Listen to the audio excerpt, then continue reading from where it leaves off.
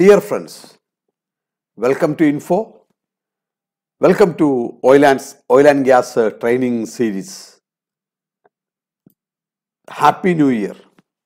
Almost 1 month we are not taking our videos, regular videos, because I was on my vacation. So I was busy with some other personal activities. So I could not make regular videos. So welcome back our control valve session videos, valve series videos. In this video we are discussing about a control valve, an important valve using in oil and gas, hydrocarbon or all other industries. So welcome to this video, control valves. A control valve, also known as an automatic control valve, is a throttling valve, but almost always equipped with some sort of actuator or actuation system that is designed to work within a control loop. So throttling valve, that is important. On-off valves are there, isolation valves are there. If you remember our previous videos, many type of valves are there: on-off valve, isolation valve, non-return valve, check valve. So many other valves are there. This word is a new word is a throttling valve. You can move up and down. You can do on-off, but mainly it is using for percentage wise opening. That is important. That is the word. It is a throttling valve using an actuator. It's a remote operating using a different actuator or actuation system. So let us see how this valve is working. So here you can see that one a vessel is there and a level transmitter. We want to control the level of the this particular vessel, or maybe it is a pressure or temperature or flow or whatever it is. You can see it is a control valve is here in the bottom, and it is connected with a controller, that is LC here, and a transmitter here, LT is here. So this way LV is the control valve, level control valve, LC is the level controller, and LT is the level transmitter. So it's a control system. So control valves are part of control system. That is important. That is important. I kindly request you to review or watch type of valves plus process instrumentation. Instrumentation, around 10 videos are there. In that one, deeply we are discussing about more on control system and control loop, open loop and closed loop, etc.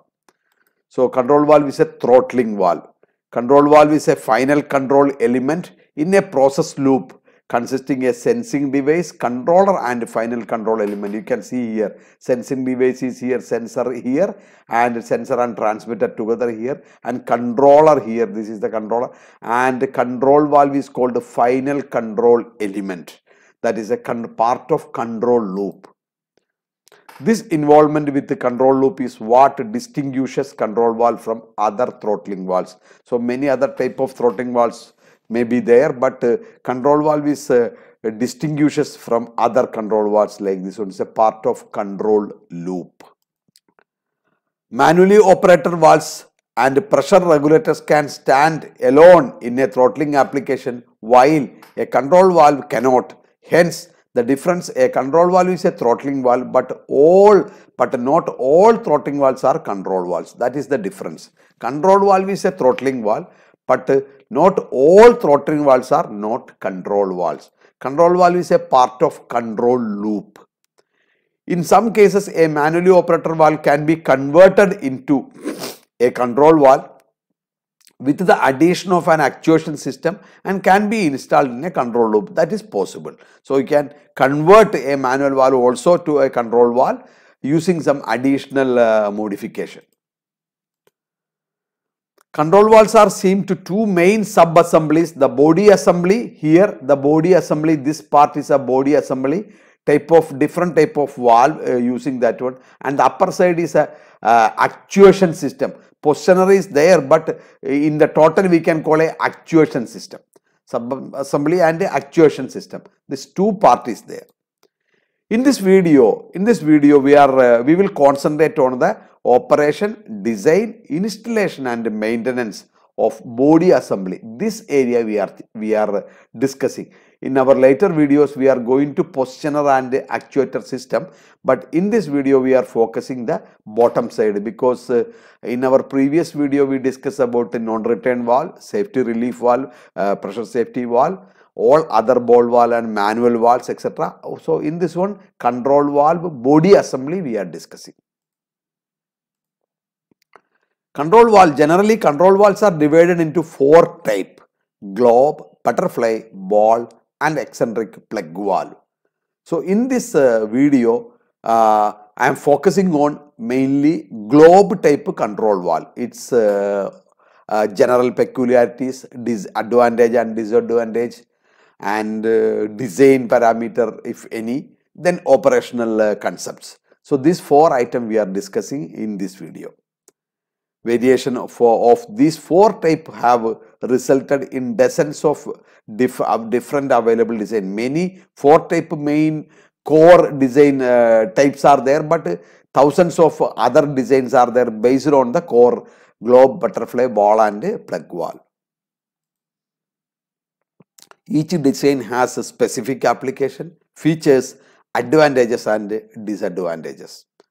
Although some control valves have a wider application than others, no control valve is perfect for all services, and each design should be examined to find best solution at minimal cost. So in this we are going to concentrate on globe type control valves. Of all control valves, the linear motion, that is important. Linear motion means move up and down. Rotating motion means move horizontally. So linear motion. So globe valve is coming under the category of linear motion. Also called a racing stem. Globe valve is the most common due in part to its design simplicity, versatility of application, ease of maintenance and ability to handle a wide range of pressures and temperature. So globe control valve is the most common control valve using in process industry. The globe valve is the most commonly found control valve in the process industry, although demand is not as great with the advent of high performance rotary valves, which offer lower cost and smaller packages size for size. So compared to rotary valves, there is some disadvantages are there still. It is the globe valve is the globe type control valve is the most commonly using control valve in process industry. Globe control valve information is continuing. Unlike rotary valves, globe valves can remain in the lane during internal maintenance. See, that is important. Unlike rotary valves, globe valve can remain in the lane during internal maintenance. That is very important. For this reason, globe valves are preferred in power industry where steam application require the welding of the valve into the pipeline. So most of the power industry steam application where we are using globe type control valve. By definition, a globe valve is a linear motion valve characterized by globe style body. Here you can see globe style body with long face to face dimension that accommodate smooth rounded flow passages. You can see here, see globe type trim is there, that's seating facility is there. The flow is coming from here and turning 90 degree and again turning 90 degree, go up and down. The rising stem is connected, the trim is going up and down, closing element is moving up and down to maintain the valve closing or opening position. And in the case of control valve, it is percentage wise opening, slowly will open and until the closing opening 100% fully open position or fully closed position. The most common regulating element is single seat design. That is important. Here is the single seat design picture. You can see that one, which operate the linear fashion and is found in middle of the body. Here you can see that one, single seat. Double seat designs are there, that is advanced design. We are not going to that design in this video. We will just general information on the design parameters we are looking. The advantage of globe controls are many, hence their overall popularity. Generally, globe valves are quite versatile and can be used in a wide variety of services.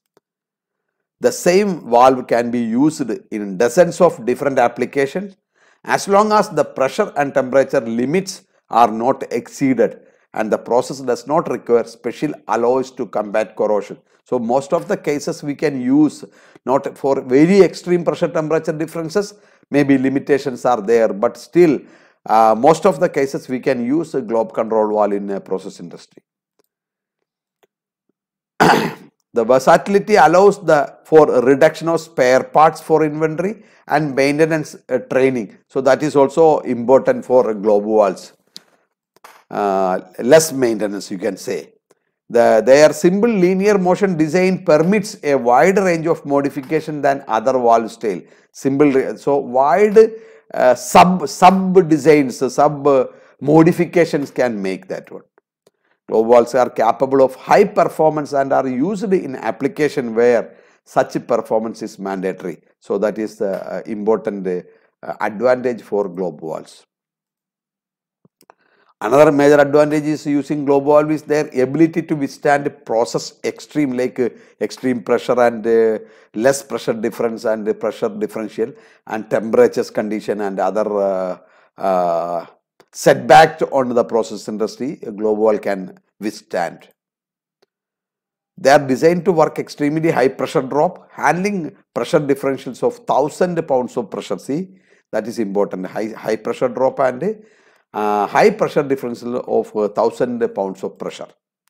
Globe valve can be designed to handle high pressure classes by increasing the wall thickness of the body and using heavy duty flanges, bolting and internal parts. Many modifications can use in high pressure classes using extra high wall thickness plus heavy duty flanges, bolting and internal parts. Another important advantage of a globe control valve is that can have a flow characteristic designed into the trim or regulating element itself, unlike butterfly valves whose design only allows an inherent characteristics. If you remember that one in the beginning of the valve we studied flow characteristic many type. In that one of is inherent. So rotary valves are limited on inherent characteristic, but here globe valves trim can modify in various shape and we can make it different type of flow characteristic, we can make it from this one. That is a big advantage using it control application.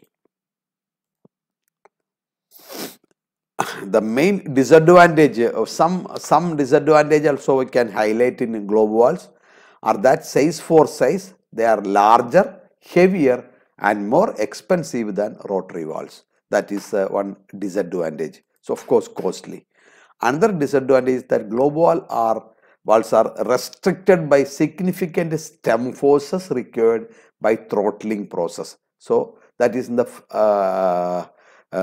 actuator is pushing that the actuator system should be carefully designed, that one the significant force from the top we have to use.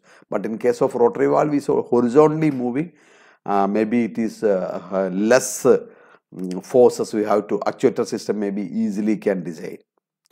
Globe valves with pneumatic actuators are restricted to size smaller than 24-inch or 36-inch with hydraulic or electro-hydraulic actuator. So that is limitations are there for globe valve. Still it is most commonly using in process industry.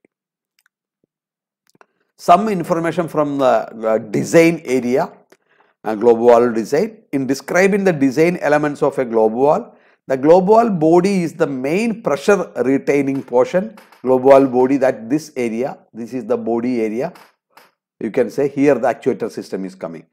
Pressure retaining portion of the globe valve, which has matching end connection of the piping and also encloses the trim here, this area. This is the body area, you can say. The flow passages in a globe valve are designed with a smooth, rounded walls without any sharp corners or edges, thus providing a smooth process flow without creating unusual turbulence or noise. You can see here this area, no sharp turning and that one. So making that one a smooth flow without creating unusual turbulence or noise. So this area, seating area, closing element and coming and flow opening area, you can say. The flow passages themselves must be of constant area, avoiding creating any additional pressure losses and higher velocities. Globe valve bodies are adaptable to nearly every type of end connection except flangeless design. Obviously, with a long face-to-face dimension, the long bolting required between two pipe flanges would be subject to thermal expansion during temperature cycle. So that is also obviously long face-to-face dimension, the long bolting required between two pipe flanges would be subject to thermal expansion. So considering that one in the thermal expansion of different temperature cycle. So globe control valve operation side, some informations are available. The most common globe valve uses T-style body, which allows the valve to be installed in a straight pipeline, straight pipe with top works or actuator perpendicular to the line, and will be used to explain the basic operation of a globe valve. You can see here in this area, actuator is perpendicular to the opening and closing element. Flow is coming and going like this one. It is stem is moving, the trim system and the closing element is seating arrangement is here. So the flow will come here and turning and going that one. Flow enters through the inlet port to the center of the valve where the trim is located here. The trim is located. At this point, the flow must make a 90-degree turn. Here you can see it come 90-degree turn to flow through the seat, 90-degree turn to the flow to the seat, through the seat, followed by another 90-degree turn before exiting the valve through the outlet port. So from here it is another 90-degree turn and going back to the system.